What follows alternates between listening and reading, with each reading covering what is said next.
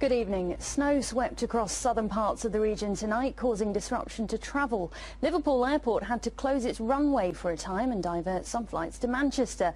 It's now reopened, but there have been delays on the roads too. And Diane can tell us the latest. Thanks, Naomi. Yes, and thank you very much for your pictures. You can clearly see from these shots in Altrincham there is a covering on the ground, as there is through many parts of Merseyside, into Wirral, along the M62 corridor as far as Warrington, into South Manchester and parts of Cheshire as well. Now, we're in a lull right